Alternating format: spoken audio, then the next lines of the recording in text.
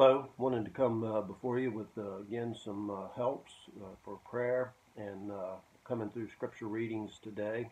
I just presented out to you some of the words that the word D that begins with D, uh, very instrumental in leading for prayer times, and especially to focus on our five areas that we had for future, for our nation, for the church, family homes, and then our own personal hearts and others individuals. So those five areas I'm going to continue to maintain for an emphasis and a focus for the prayer targets.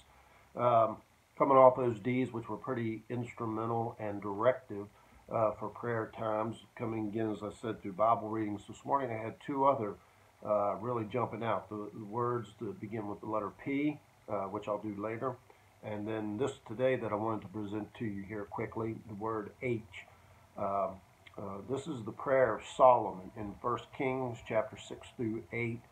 It's coming through this passage again. Chapter 8 is the great prayer of Solomon as the temple was completed, and Solomon makes these many sacrifices, and he comes before the Lord and he makes this petition. Numerous petitions that he's asking for, futuristic in a lot of way. That if anything would happen, if judgments and the people would come back to him, he's asking for these specific things for God to do. And this prayer, again, is a very instructive prayer for us. There are numerous things that come out of this, and I've taught on this before, but today, the H words of about five of them that I want to bring to you today that you could have and to incorporate into your prayer times as well. So again, beginning in this, we start in chapter 8, and we come through these verses back in chapter 7, verse 50, and then into chapter 8, where Solomon is beginning this to set everything before he offers the prayer. And we read this phrase in verses 6, 8, and 10 of chapter 8, chapter 7, verse 50, this holy place. Now again, this is the temple. This is where God's glory Shekinah has not come down yet, but it does here in the next couple verses that when he offered the sacrifice, it says, and God's glory descended. I think Second Chronicles has a better wording of that, but again, it's the same emphasis that we pray. Wherever God exists, because God is holy, we read that same prayer initiative, be ye holy for I am holy. The highest standard as a Christian. And again, we pray this. We are so far from holiness. Our nation is so unholy. The church is not at a level of holiness. Tozer wrote that. He said that he believed the church was more interested in being happy than being holy. And it's still the same initiative 50 years later. But this is our focus. A Christian desires to be like their Heavenly Father, to be like our Savior, and to be like the Holy Spirit, holy. And so that emphasis, they are on a holy place. Moses, when he went up to see the burning bush, the word that came to him, take your shoes off, you're on holy ground. This is a holy place. Wherever the body is gathered together, where two or three are gathered together in my name, there I am. It is holy. The Word of God that we handle, it's a holy book, holy Bible. This is the word that came from God. And all that comes from God has his same characteristics, attributes, and essence, and that is his holiness. So our prayer begins with that.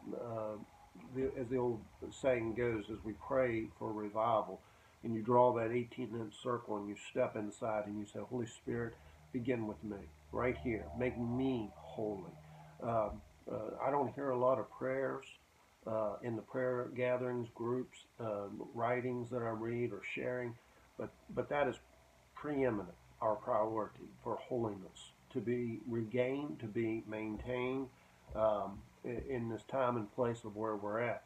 So we see this first call of H for our prayer for holiness. Make it a holy place, make me holy, cause my family. Now again, this is going to be that you're going to have to address the sin, because holiness means void of sin, without sin. And so that has to be dealt with, a confession, repentance for the church, for our family, for our nation, and what we're going into now for 2018. But your first word, this is a holy place. So our striving, our prayers, our petitions, supplications, is to maintain them and to obtain that. Make us holy. Be holy. Continue holiness in the body of Christ and the likeness of Christ. The second word that we read is that as Solomon begins to pray this, he states, announces why he's doing this. And in verse 16 through 18, we read this. He said, "Since the day that I brought you forth my people Israel out of Egypt, I chose no city out of all the tribes of Israel to build a house that my name might be there. But I chose David to be over my people Israel. And it was in the heart of David," verse 17 and 18, "it was in the heart of David, my father, to build a house for the name of our Lord God of Israel. And the Lord said unto David, my father, wherefore it was in your heart to build a house unto my name, that it was well that it was in your heart." So the second H word there is heart. And again, these words build off of each other. If you're going to have a desire, a passion to be holy, our first word, that's going to be because God birthed a holy desire within you, in your heart. Jesus said, out of the heart proceeds these things. And again, he was listing there the sins because the heart was evil. But here is our striving. Let my heart be right with you, Lord. Let my heart desires not be anything of flesh, anything of this earth. Let it be heaven sent in this. And if I am to be holy, it's going to be because my heart is right. It is good that it was in your heart, David. God is complimenting him. This is the man after God's own heart, David. And so that is a prayer of our own for ourselves. Continue throughout 2018. Heart checks. I call us myself in spiritual conditions, a quack cardiologist. There's so many people in the churches and family that has to go to the cardiologist, get EKGs, get catheterizations, get open heart surgery, stents. This is yearly that this has happened to someone that we know or pray for or care about. And spiritually, it's the same way. There has to be a continual, daily, weekly, at the gatherings. Let's do a heart check and see where we're at, and that the Lord would be able to come to us and say, "Good that it was in your heart," for the very spiritual disciplines that take us to holiness. So the second word here that we're praying for is our heart condition. And again, if there is to be a revival, if there is to be a spiritual awakening in our nation, it's going to be because of a heart change. And that's what we have to pray towards for our nation.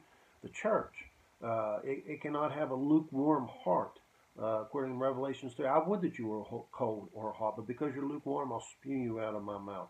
So here is our second word, heart. And again, the example given here is David, and God blessing him for his heart condition that was in this. The third word that we read about, and again, we go back to this of the holy place that we came from the beginning here, is the house. And again, God complimenting David, as Solomon states it here, that he wanted to build the Lord a house. He had been in a tent from the days of Moses through the wilderness and coming on out. And we see today, we see the buildings, we see houses. We do Kaiser Church here in our house. We read that in the book of Acts, that they gathered and they went house to house. We see that in other nations, that there's persecution and limitations by government laws, that they have house churches. The United States will go back to that because our religious freedom is on the fringe with this. So again, the house. Now again, our fourth topic that we pray for, future, nation, church, family, home, that's the house conditions that we see today. It becomes an emphasis of the church house. What is its condition of its heart and its striving for holiness? What's my heart condition? Am I striving for holiness? But again, this house, our tabernacle, do you not know that body that you have is the house, the tabernacle of the Holy Ghost? And again, the striving in our homes for family, for marriages, for relationship for generation, 3 generations, grandparents, parents, children, grandchildren, that they would be holy and have right hearts. So the house, and again, overall emphasis is the tabernacle, the temple that was built. But again, the spiritual context is for the church today, the church house, as well as our personal family homes, as well as our own tabernacle, that again, we must pray for these places, that they would be kept from evil, that they would be protected, they would be delivered, and God would meet them there with His Holy Spirit. So again, the building of this holiness, heart, house, all this is correlated here in chapter 8, Solomon's prayer, where he's praying, what he's praying about, and what he's getting pray for as far as the petitions and supplications in the midst of that. And the last two are kind of a combination, but it's still verse 28. He said, whatever prayer, well, let me just read it. In verse 28, yet have respect unto their prayer of your servants, to his supplications. O Lord my God, hearken unto the cry and to the prayer which your servant prays before you today. So again, the petition, hear me, O God, hearken unto me, is Solomon's prayer here. He's getting ready to issue a prayer of some desperate needs of Israel that's going to be in the rest of the Old Testament. Hearken unto me. And I couldn't help it as I was reading this, and I thought one of the petitions is that if your servants are sent into captivity and they are in a strange land, and they lift up their prayer from their captivity towards this house, that you would hear them where they're at and forgive their sin and restore them. And you can't help but read Daniel chapter 9, Ezra chapter 9, and not see the answer to that prayer that was here offered by Solomon. So again, you're talking 400 years, 300 years, 400 years there from Solomon's time, 1000 BC. Daniel was 550 BC. So that's the time frame. You read this petition, hearken unto me. And again, we have so many of those verses that instructs us as we're praying for holiness. We're praying for the heart condition. We're praying for the houses. We're praying this, of all this, Lord, give ear to me. Listen to me. Hearken to me. Hear me, O God. And the fulfillment of that. One of the word phrase studies that I'm doing right now that I haven't got all done and all documented yet is hear and see. And God, in the emphasis of that, of God hearing us and seeing us. It is not, as I've said so often, enough for God to hear me. You must hear me in order that you may answer me. Jeremiah 33:3. But again, if God doesn't hear us, and there are numerous examples of that in the Bible where God says, I will not hear you. Psalm 66, probably one of the most that I quote. If I regard iniquity in my heart, the Lord will not hear me. He will not hearken unto me. And so this is the prayer of Solomon. Hearken unto me, O Lord, for the prayers and the petitions that I'm getting ready to offer. Don't take it for granted. And again, too many do this. Well, I pray. They justify themselves. Well, I'm glad you pray. The Muslims pray. The Hindus pray. Does God hear them? There are billions of prayers that go up each day across this world, but that does not mean that God hearkens unto them. And so again, the understanding of this in our prayer, our supplications, intercessions, and petitions here is mandatory that we understand this. And Solomon states it, Lord, hearken unto your servant here. And again, there's nothing wrong with us saying the same thing. Lord, I'm desiring to be holy. Desiring again in the concept of my family, the church, the nation, the future. Make us holy. Make our hearts right. Cause these houses to be houses of holiness and places of righteousness in your sight, and hearken unto us for this petition.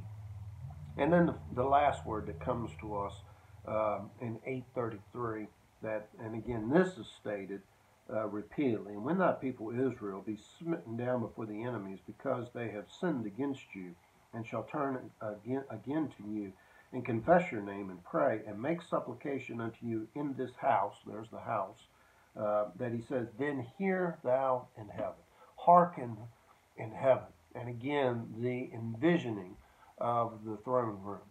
The God the Father sits on his throne. Jesus Christ sits at his right hand.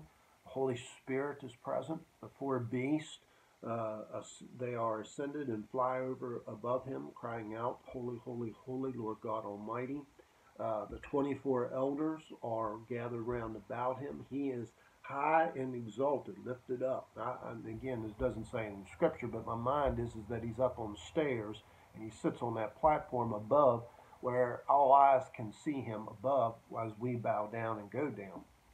And again, the place of heaven, this holy Shekinah, where God's glory resides. And here's the glory of it. Here's the preeminence of it. And again, every petition is offered in the heavens. Hebrews chapter 4. That let us therefore come boldly unto the throne of grace in heaven, that he may hearken to us, that he may make our houses holy, our hearts holy, and all things for his glory. So in these petitions here, we have these holy, heart, house, hearken, and heaven. 5 each words found here in 1 Kings 6 through 8, but mainly here in chapter 8. That gives us an emphasis, gives us a prayer guide that we can incorporate into our prayer times throughout this year. And wanted to pass that along to you that you may use it, and that again it may bless you as it was open to me as well. Continue to pray. Join our 24/7 prayer chain. You're desperately needed for that. And again, that we can continue to pray for these spiritual things of our Lord's kingdom, the souls, the spiritual warfare that goes against evil and hell, and the prevailing that is necessary for the church today to honor and to glorify our Lord and our King through his Holy Spirit. God bless you, and may you continue as we see it in the scriptures in Psalm 109, verse 4, "I give myself to prayer. You give yourself to prayer, and let us pray one for another." God bless.